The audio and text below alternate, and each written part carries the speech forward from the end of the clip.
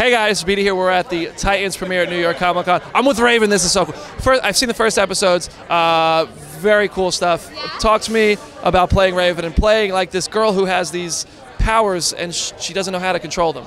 It's been really interesting because she's so lost and so helpless, and I feel like a lot of teenagers and people can relate to that, as in like they don't really know who they are, they don't know what's happening, but at the same time she's also so dark and so deep and like evil. She's got this evil side to her, which was fun to play because I'm not like that in real life. I hope not. Oh my gosh, I'm gonna So it was really good to play somebody. It was like being somebody different for 9 months, which was fun. That's a lot of fun. Right in the first episode, we kind of see the relationship between Dick Grayson and Raven kind of starting to form, and it seems like it might be a little bit of a coaching situation because she needs help. What is that relationship like, and how is that going to evolve as the season 1 progresses? Yeah. So it's a father-daughter relationship between Dick Grayson and Rachel.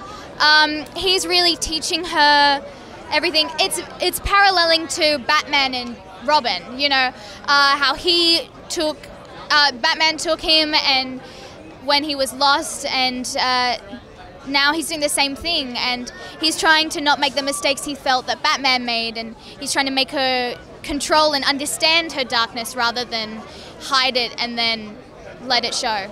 You're also a part of some very, very violent sequences in the first episode, which were, I mean, they're fun to watch, but I want to, is that like as intense on set as I think it is? Because what is that like? Well, it's interesting because you do some weird stuff on set to make that come to life. Like, it was really interesting because it's like a lot of it, some of it's CGI, like the whole thing, but some of it is just him like having stuff in his mouth and like so it's kind of weird because half of it is real and half of it is like movie magic, so it's fun to film, and it's also fun to see the difference of when you watch it. Yeah, a lot of imagination, and then it comes to life, and it's like kind of experiencing it twice. That's cool. Now, one thing about Raven, people who love the DC Comics love her costume. So I'm curious, will we get to see kind of an evolution of what you're wearing? Will it lead towards a full-on costume?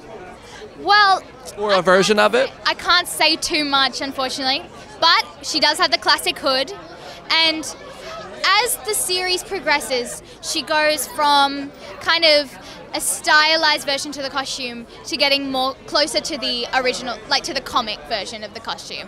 Cool. And now my last question for you is, what can you tell me about what forces it seems like a band of misfit superheroes to come together? What are they facing? What is the driving force against them?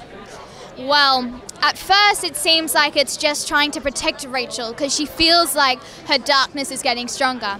But as the series progresses, we find out there might be something causing her darkness to get stronger. Ooh, that's a good tease. You're a pro. You've done this before.